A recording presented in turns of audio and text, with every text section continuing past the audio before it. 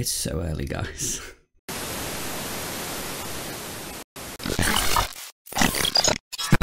Hey guys, George Alexander here, and today we are back with another House of the Dragon reaction. Today we are watching episode 4, which I believe is going to be the battle. And I'm not ready. I'm absolutely not ready. Well, I say the battle, one of the main battles that happens, but it's going to be an emotional one, I feel. Or if not, it's going to be just heartbreaking. So I just want to get into it. But before we do, if you didn't know, I am currently doing Angel and Buffy reactions over on my channel. And if you'd like to get early access to those and also the full unedited reactions, you go to my Patreon, patreon.com/GeorgeAlexander, where you can get both of those available to you. But if you don't want to do that, it's absolutely fine. Just give me a like, subscribe, and hit that notification bell so you never miss an episode. And without further ado, let's go.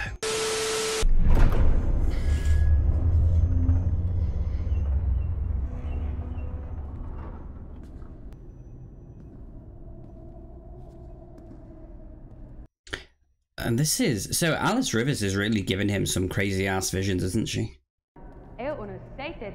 Stop.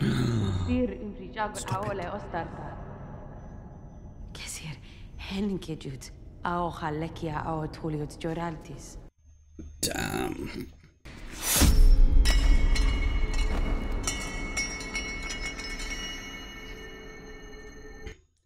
Damon's going crazier.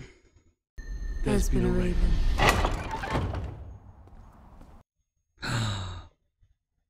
Good morning, Your Grace. Slept well? Well, no. Sir Kristen's army, now tripled in strength, might have Harrenhal as its destination. What in the Omen? Lord Grover is looking more hale and healthy than I expected. This is Sir Oscar Tully, grandson to Grover Tully. He is heir to Riverrun and the future Lord Paramount of the Riverlands. How fares your grandsire? Sadly, he remains incapacitated. Well, my time is short and I have need of an army. Perhaps you might place a feather pillow over his head and speed along your inheritance. Sure. That is not our way. Then you're of no use to me. Damn. Summon the Blackwoods here. I require men of action to lead my host of rivermen. Ooh, the dogs.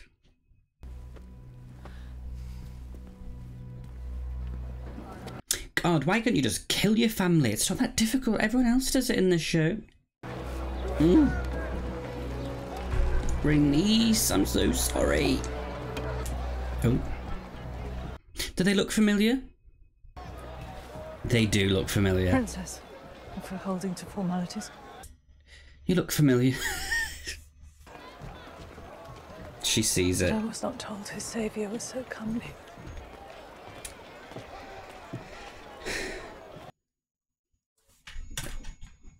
It's his son. I know who he is, Corlys. He saved his lord's life. He should be raised up and honoured, not hidden beneath the tide. Where has that woman gone? I suspect to try and draw us all back from the abyss. Oh, she's so good. I'm so sad that like I just love those two together, and I obviously love Ray. I genuinely think Rhaenys is my favorite character in the whole show.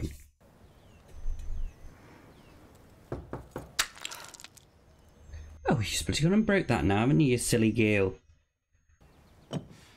As requested. Bloody hell. I brewed it myself. Thank you. The morning after pill? I shall observe the girl closely. The girl being me. And you served my lord husband in his darkest hours. Do you believe Viserys wanted Aegon to succeed him? His Grace never raised the matter with me. That's him being like, no. Not really.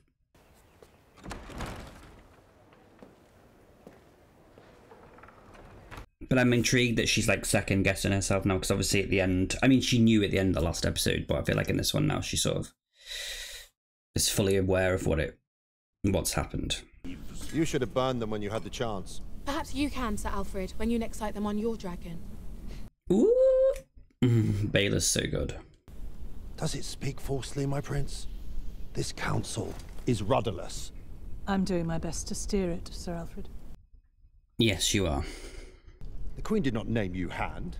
It is her voice and that of the King Consort that we need to raise alliances and command our vassals. But they are gone. What has come of this council? Yes. You want to shut the F up now? Well, you should have listened to Rhaenys, but anyway. On the march. Is there naught to be done in the absence of the Queen but to grouse and claw for power? We must trust that she seeks the same as each of us at this table. That's why you all bent the knee to her, yeah? You can earn back your honor by raising his banner and fighting in his name against the whore of Dragonstone. He really is, Criston Cole, the epitome of toxic masculinity, isn't he? You're not fit for the White Cloak. No. He never was. This is a better death than a traitor deserves. 'Cause he's a pussy, pussy, pussy. Yours will come in kind. It will. I realised you were neither born nor bred anywhere near the Crown Lands, my good Lord Han. But Harrenhal is to the west. We're not going. Indeed it is. We ain't going there. Sir Criston is marching on Rook's Rest. Rook's Rest? A pathetic prize. I gave no such The castle command. is small. Let me tell you right now, Rook's Rest is going to be in the history books. This war will not be won with dragons alone, but with dragons flying behind armies of men. Cole is already preparing his attack. How do you know this? He sent word to me. To you. To you? Oh, it's all so awkward. Without my authority. Well, you put Criston in favour, babe, so sounds like a you problem. Silveton Covinani Madarisnios. Luixos. Audli non gieri, Jambi. All the other people are like, what did he say? Segiton. Vilivasni. In Vilivasmi in Zawadoro, in Vrabbadorio Vinome de Dela, Dovrio Budget. Sorry, I'm just doing Daenerys' quote from the last episode. Well, right now, Rook's Rest is an easy target. Well, a worthy effort. Aegon just got told. Awkward giraffe. I thought I'd look in on you, Your Grace. Oof. To your absence from the small council. How pregnant was she? You must worry for him. Were you covered in his glory the other night? Sworn sword. On the march. Never exposed to dragons, it is a perilous road. He's just annoyed that you're not showing him feet pics anymore. Only weeks ago, my lord husband was alive, and the realm was at peace. The fact it's only been a few weeks is crazy. I did not know you shared your lord husband's love for the histories. Oh, is she looking for, is she looking about the Song of Ice and Fire? Do you think that is why he changed his mind? In the end, would have told him how the realm would react to her It's succession. impossible to know what steered his thoughts in those final hours. I think we know what it was, Do darling. not doubt his intentions. Yes, she does. Rhaenyra's supporters will believe what they wish. And so will Aegon's. The war will be fought. I mean, she's got a point anyway. Like it was always going to happen.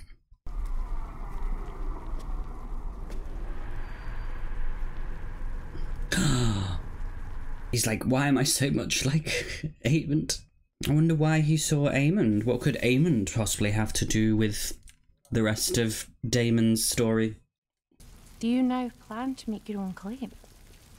Perhaps to prove yourself to her? Do not try me with your insolence, witch. You'll need your sleep if you're to win this place to your side.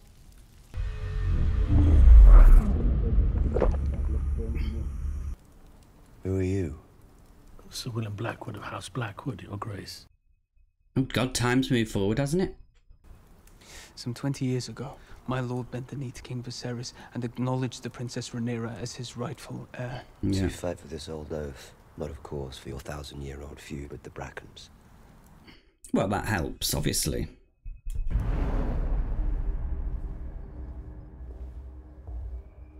Oh my God, we're getting all the visions.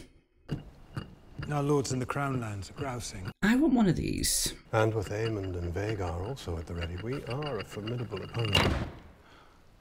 You bore me. I think he's going to go and do his own thing. What are you doing here? Where are your father's books? Damn, she's looking for everything. Okay, so here's the thing. So apparently, like, you're not supposed to be king. It was my hope that, once enthroned, you would honour the burden of your new duties, be silent, in the hope that you might be half the king your father was. Tread carefully. Or what? What? You'll hang me, as you did your rat catchers. Or have me banished, as you did your hand. Oh, she's had enough. What would you have me do, Mother? Do simply what is needed of you. Nothing. Yeah. You just the face. Did you forget the little encounter we had on the road to Rosby? I did not. Dragonstone and their dragons are just across the bay. What, grown tired of living, have you? Fingers crossed. We need to send a dragon. Oh, is she here? Where? She's back after a little trip to King's Landing. I went to King's Landing. To what possible Is she end? gonna tell to everyone? meet Queen Alicent and sue for peace. Only one choice remains to me. Either I win my claim, or die. It's but a small coastal keep. Lord Staunton is a member. G'day, emerging from the shadows. I will go. My queen.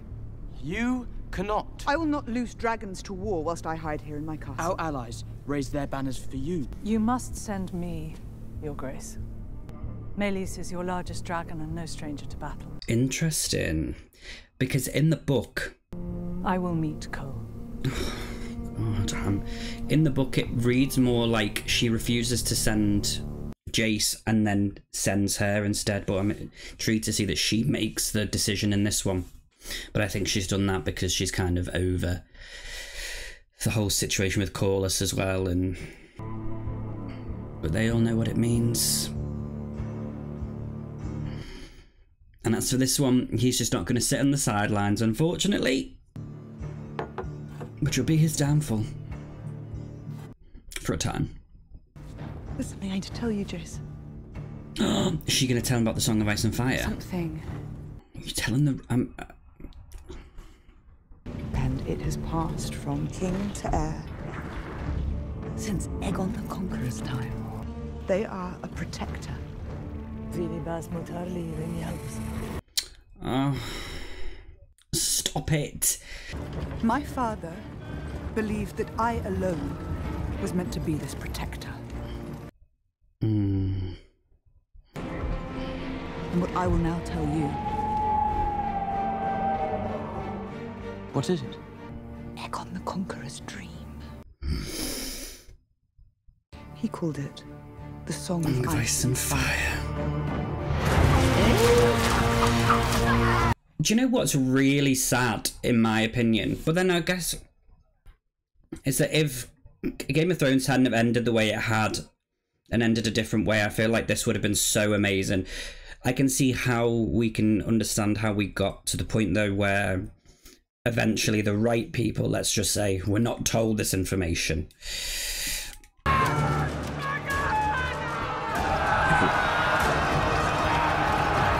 Oh my god, all I want is to hear her say Dracarys. I'm really excited to see the dragons fight because I think, like, oh my god, baby, I'm so sorry.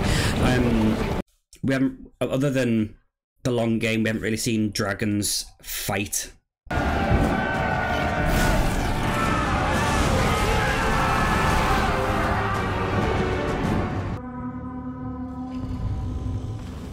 Oh my god.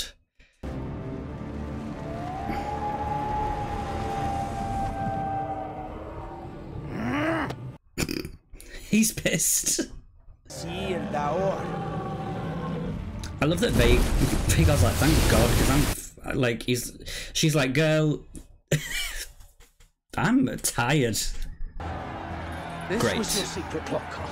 No. For the king himself to lay ambush and they have... Now he's fucking annoyed.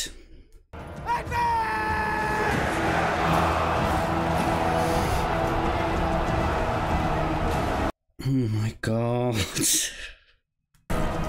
Aemon's like, bitch, he can do his own bidding, you know?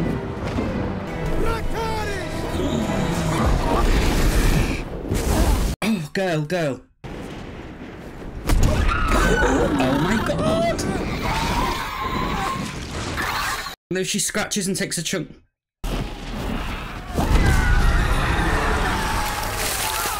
Oh, damn. Oh my god, this is crazy to say. But sadly, it would have been an easy fight for her, if not for this one. Cole's like, thank God. The true power in the realm.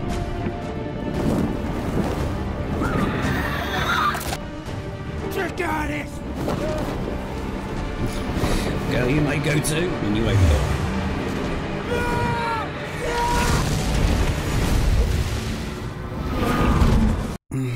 God, no.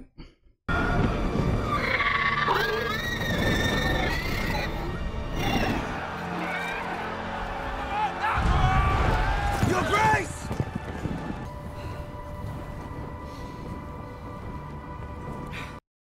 She's gonna go back. Ancos Elis.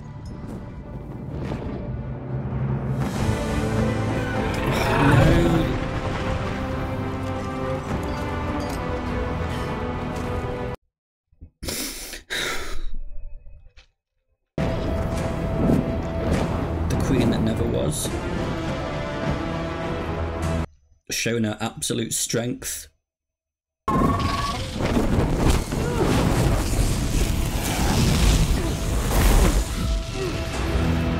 my god, look at that! It's insane!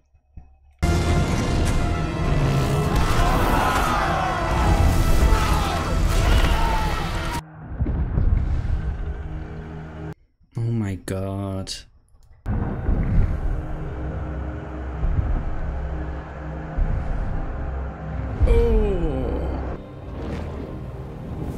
No.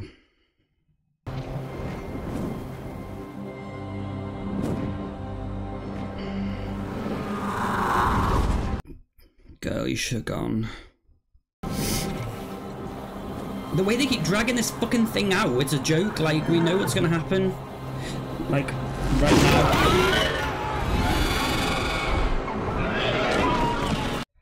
They take her neck.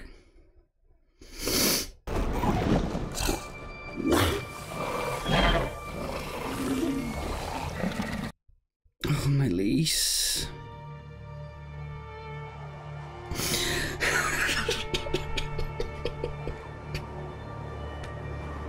She was the queen.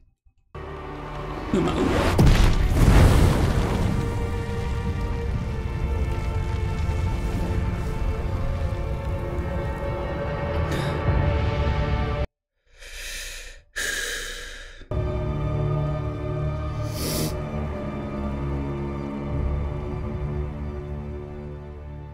Jesus Christ.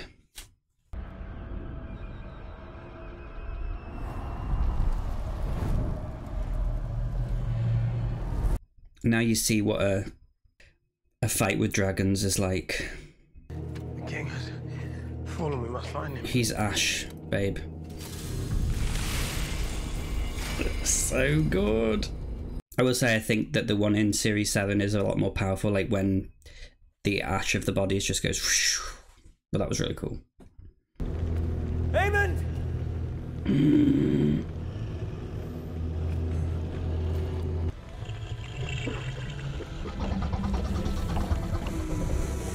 He's there.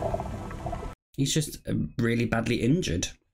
While his dragon stays there and feeds off sheep. He's not dead, though. He's not dead. He's not dead. Unless they've killed him.